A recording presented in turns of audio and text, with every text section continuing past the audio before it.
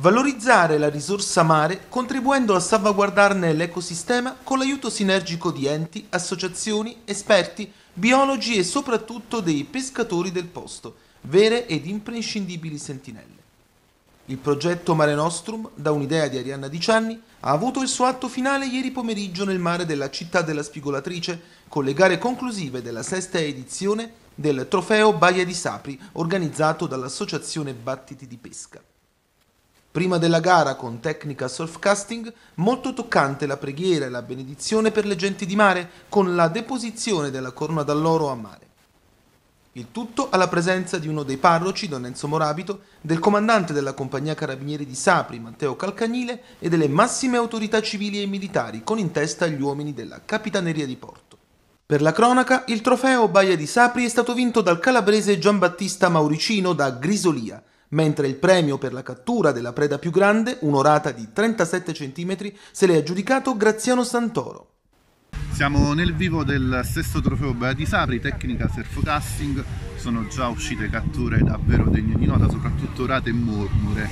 Stanno pescando bene, si stanno divertendo. La tecnica del surfcasting: lanciano in fondo alla baia piombi che variano tra i 100 e i 200 grammi e si stanno divertendo davvero tanto. Sono i 25 iscritti in gara, a completa copertura del campo gara in concessione della Capitaneria di Porto. Si stanno divertendo. La gara è iniziata alle 4:20, sono le 18, alle 20:30 chiamiamo il fine gara, le canoniche 4 ore di pesca. È una gara davvero molto combattuta, il tempo è clemente fino adesso, quindi una giornata da ricordare. Sta resistendo il tempo. Antonio Scarfone, presidente dell'Associazione Battiti di Pesca. Quest'anno l'evento rientra in questo ampio progetto Mare Nostrum. Cerchiamo di spiegarlo in poche parole.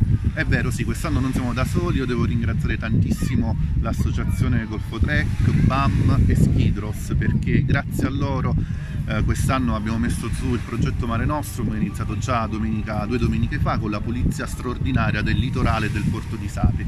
L'ideatrice del progetto è Arianna Dicianni, che ringrazio tantissimo. Abbiamo addirittura Sergio Massimilla, presidente di Golfo Trek, impegnato tra i giudici, e quindi una mano grandissima da parte di tutte le associazioni. Era da anni che non capitava una cosa del genere, che io ricordi, a Sapri, quindi l'entusiasmo di Battiti ha coinvolto tutti, anche per quanto riguarda poi le tematiche di tutela ambientale. Quindi il vero scopo, l'obiettivo ultimo, il filo rosso conduttore oggi è la pesca, ma in realtà ciò che accomuna tutti i presidenti delle associazioni è quello di voler bene tantissimo al nostro mare e al nostro territorio.